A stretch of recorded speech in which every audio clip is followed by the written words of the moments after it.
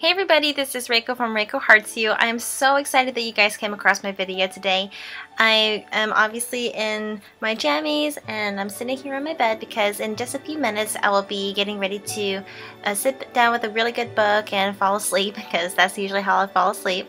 And if you guys can't already tell, I don't know how good of the quality this camera is, but anyway, I can already see from removing my glasses that I still have my circles under my eyes.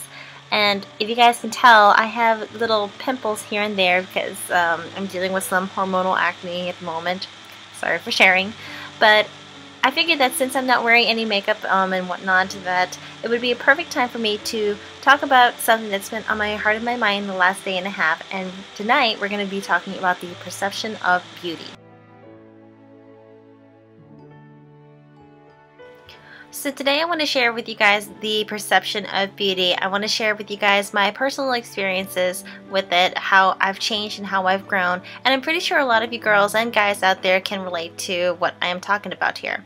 So growing up I wasn't very girly. I always wore jeans. I always felt that I felt comfortable in jeans with a t-shirt, and anything could go well with jeans anyway.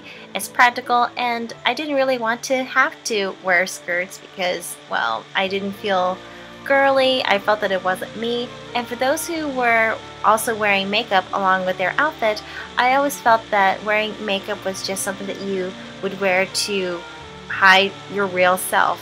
I always felt that wearing no makeup at all would make you feel more beautiful, that it makes me comfortable in my own skin.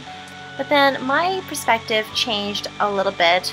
Well, okay, I take that back. My perspective changed a lot when I became a beauty consultant a year and a half ago. So again, I always thought that wearing makeup was like wearing a mask, like I was hiding my true self from the person that I already was.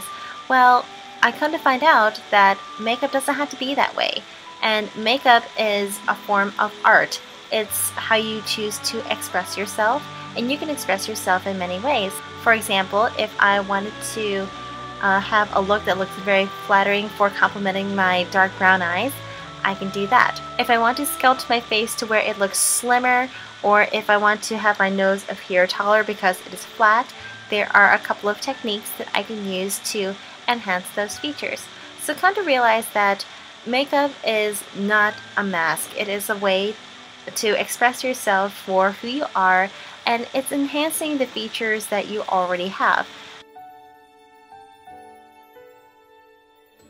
And now if you look at me, I love to wear makeup. I love wearing dresses because they just make me feel so good and they make me feel confident.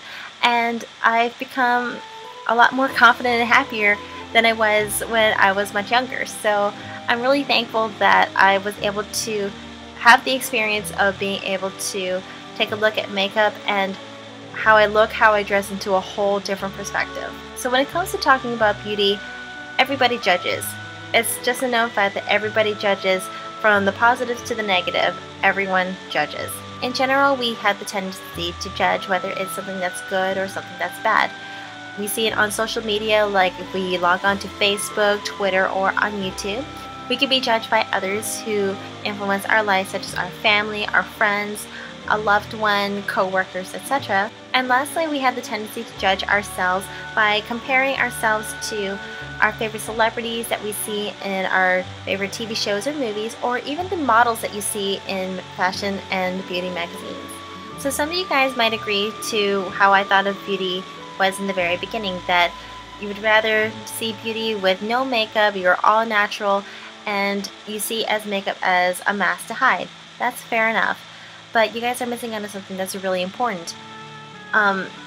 Beauty is actually much more than makeup. It's much more than wearing your favorite dress or wearing high heels. It's something that is skin deep.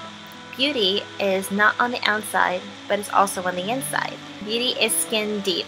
I know you guys have heard this phrase before, but it's true. I believe that somebody can be pretty and somebody can be beautiful.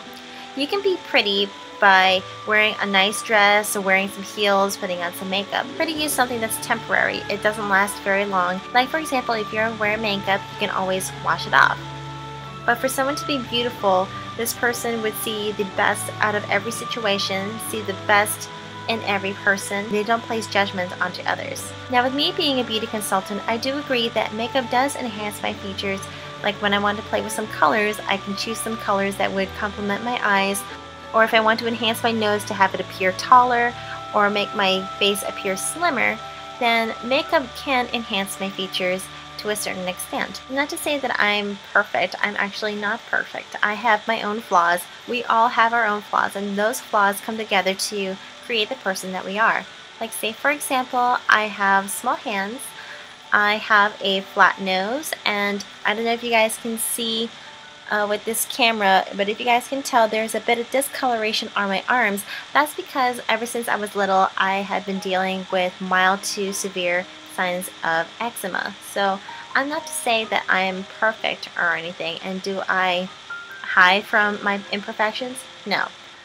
Let's talk about the things that we are blessed with. So we have been blessed to have 2 eyes, ears, mouth. We have our hands, we have our bodies. I'm very thankful for the things that God has given me. I'm also thankful for being able to have clothes. Now, clothes serve a function, and that is to keep our bodies warm, but we also have a function with clothes as to how we express ourselves. We can have a nice shirt that has a cute little pattern and some fun sayings. You can have a really nice dress that has a beautiful floral pattern depending on the time of the year, or you can even enhance the look of your legs by wearing some really cute shoes or really cute heels. Really guys, there's nothing wrong with making yourself feel better with the things that you love. We are pretty much our own canvases. We can express who we are through forms of makeup, hairstyle, and clothing. But most of all, it's important that you guys are having fun with the person who you are. You know yourself better than anyone else. If you see someone who is doing the exact same thing, wearing their favorite clothing, their favorite jewelry, things like that, they're not bothering you, so why should you bother bothering with them? When you're judging someone, how does it make you feel? How do you view yourself as a person? It's really important to put you guys in the other person's shoes and think, how would you feel if someone came up to you and said, haha, you're stupid, you're ugly, or something like that? I mean, doesn't it make you feel sad and somewhat upset that somebody put you down like that? When you judge badly of other people, here's what you don't realize. You don't know the person, you don't know their life, you don't know their background. So what makes you think that you can go ahead and stop with that person's confidence? Do you think that this beautiful person would really want to respond to your negativity and become an ugly person? If putting people down is what makes you happy, then there's not really much that I can really do or say that is going to help change the situation. I mean, after all, it is your life, it's your thoughts, it's your feelings. But I do want to give yourself a little bit of a heads up though. If you can't learn to respect others, you're not going to be respected yourself in return. When you have bitterness and some grudges against someone or something, it's going to be really hard for you to bounce back from it. I mean, nothing good comes from negative thoughts. A negative and the negative in science could mean a positive, but in actuality, when it comes to real life situations such as dealing with your friends and your family, a negative and a negative is still going to bring more negativity. When it comes to coping and dealing with negativity, like say for example, if I go onto Facebook and I see a negative comment on my page or on my wall, I could do one of 2 things. I can choose to ignore it, or I can just choose the delete option and just click delete. You click on delete and the comment is gone. It's like out of sight and out of mind. Nothing good comes from negative thoughts or by choosing to be negative. Be an inspiration to somebody.